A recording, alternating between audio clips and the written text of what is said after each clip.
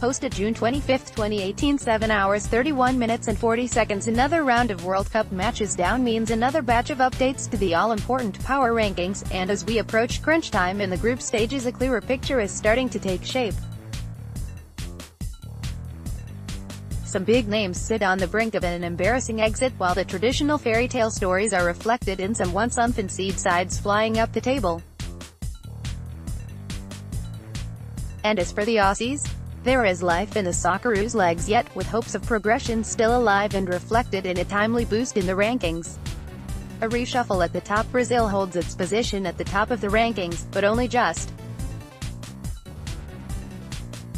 It's awfully difficult to split the top four still, and even though the Brazilians haven't been quite at their best, they've been good enough to cling on to top spot a little while longer. Spain moves up as its qualification looks more secure. La Furia Roja were pretty excellent against Portugal in truth, and then ground down a stubborn Iranian bus in a way many of their rivals have failed to this tournament, which drops the already through but slightly underwhelming French done at couple.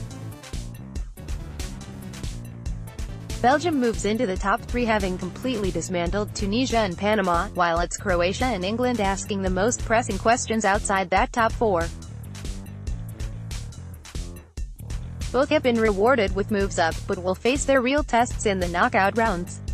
The sliders and the bolt are sheer that's another Mexican earthquake breaking out as El Tri fly up the power rankings on the back of two impressive wins and an ensured place in the round of 16, making way for the barnstorming Mexicans are the likes of Uruguay, safely through but in seriously underwhelming fashion, and Germany and Argentina, whose qualification is far from secure thanks to a poor start in Russia. There's also a boost for Switzerland, who backed up an impressive draw against Brazil with a spirited win over Serbia.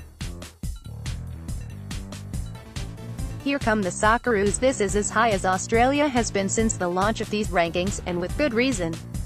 Australia's performances have warranted more than the 1 point it has so far, but with a spot in the last 16 still up for grabs and with the team confident and in pretty solid form, the Socceroos have earned a promotion. Even should the Socceroos fall short of their goal of making it out of the group, you'd have to say they'll have been one of the most impressive fallen sides, but we all want more than that, right? Topics: Socceroos, Soccer World Cup, Soccer, Sport, Russian Federation.